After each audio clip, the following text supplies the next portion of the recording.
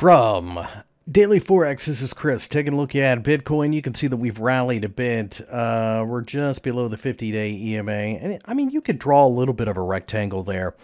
But what's really caught my attention is between the 50 and 200-day EMA, which is between basically 76.80 and 8,000. I think there's a significant amount of resistance.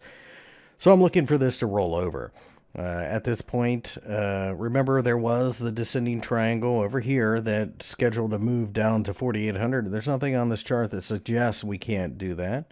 But if we got a daily close above the 200-day EMA, at that point I would have to reassess the situation. But not much has changed.